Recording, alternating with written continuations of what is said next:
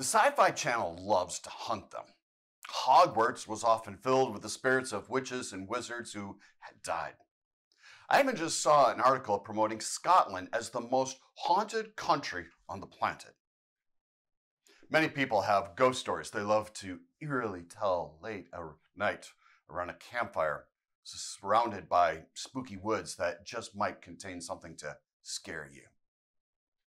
Is that the kind of spirit or ghost that you confess in the creeds when you say, I believe in the Holy Spirit, or the older version, I believe in the Holy Ghost? In the Holy Gospel according to St. John, Jesus says, when the Spirit of truth comes, he will guide you into all truth.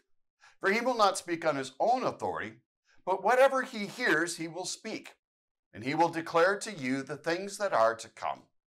He will glorify me, for he will take what is mine and declare it to you. This Spirit of truth, the Holy Spirit, is the one who makes Jesus known to you. Writing in the Large Catechism, Martin Luther said, the work of redemption is done and accomplished. Christ has acquired and gained the treasure for us by his suffering and death, resurrection, and so on.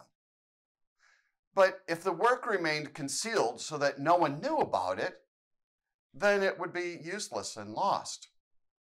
So that this treasure might not stay buried, but received and enjoyed, God has caused the word to go forth and be proclaimed.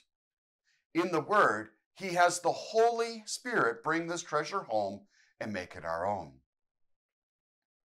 The Holy Spirit makes known to you who and what Jesus has done for you through the word and the sacraments, and makes him yours.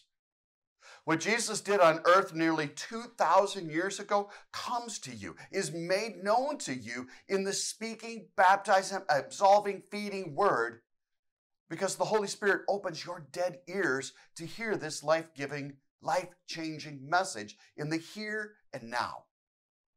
Without the work of the Holy Spirit through the word and the sacraments, you would never know about Jesus. Because of the Holy Spirit, you do know and believe in Jesus as your Lord and Savior. So this spirit is not a haunting, frightening spirit that disturbs your soul and seeks to scare you. You can't hunt him down because the Holy Spirit comes to you. Through the word and the sacraments, the Holy Spirit brings Jesus to you and creates faith in you to believe in him. He guides you into all truth, the truth that is Jesus. He takes what is Jesus, namely his work of redemption, of saving you, and declares it to you. The Holy Spirit points you to Jesus in the manger, on the cross, in the resurrection, the ascension, and his coming again to bring you to him forever. By the Holy Spirit, you believe.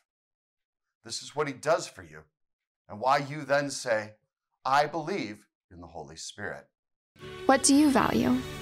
At Concordia University, Nebraska, we value the equipping of church workers for lives of service to both church and world. In a culture where our faith can often be met with derision, our world needs ardent Christian leaders to rise to the helm and steer the next generation of Christ followers into new territory.